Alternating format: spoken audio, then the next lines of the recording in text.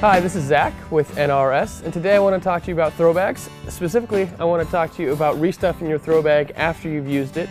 I'm also going to cover some of the general inspection points that go along with the throw bag. Everybody swims, as the old boating saying goes, meaning you're probably going to use a throw bag at some point in your life, either to help save somebody else, or they're going to use it to help get you out of a bad situation. So it's important to know how it works, but more importantly, it's to know how to reuse this bag, restuff it, so that next time you go out on your adventure, it works again, just like it's supposed to. So when we're talking about restuffing this throw bag, I want you to think about it as we're actually stacking the rope back inside of this bag. That's going to do a couple of things for us. We're going to get one continuous, nice even stack in here, and then when we go to deploy that bag, that rope's going to come out in that same way. It's going to come out in one even continuous line. That is going to help us avoid some of the things like bird's nests or snags, coils, that sort of thing that might happen if you stuff this bag differently.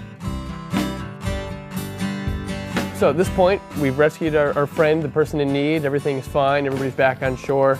Now we have the rope all out of the bag. This is a good opportunity. You have to restuff it anyways, but go ahead and take a look, inspect your knots, make sure everything is still fine. You don't have any tears or anything in the bag, and then go ahead and restuff your bag. So first we'll look at the knots. Make sure they're good and tight. These are just figure eights, is all these are. At this loop end, and also at the tail end of the rope is also another figure eight with a loop handle on it. Inside, just a little stop knot. Not a big deal if that gets loose at all, but make sure it's still there. It keeps your float in place and keeps the rope from running through.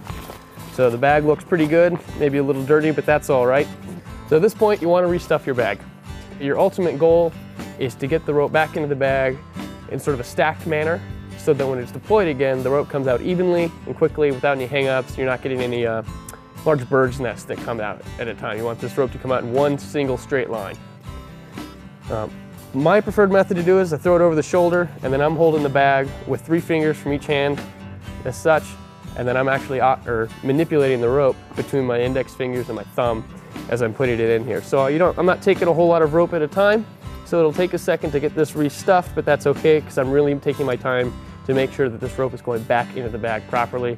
And it also allows me to inspect the rope as I go. I can look it over. I'm feeling a lot more of the rope for abrasions and cuts. All right, as we come to the end of our rope here, first thing we want to keep in mind, we want to inspect this knot. Make sure this is still a good knot for us, good and tight. And it looks like this one is for us. The buckles, the cinches, those are all okay. Now, when you're closing your bag up, I like to have the knot in the bag and the handle outside of the bag, so I'll hold it, and then I will cinch the bag around it, down with the barrel cord, and then I also like to run the strap back through the handle, just a little extra security. You can go ahead and use this buckle to attach it in your boat or somewhere in your kayak. We know that it's ready to go at a moment's notice, so next time we're in a rescue situation and time is of the essence, this is going to perform correctly for us.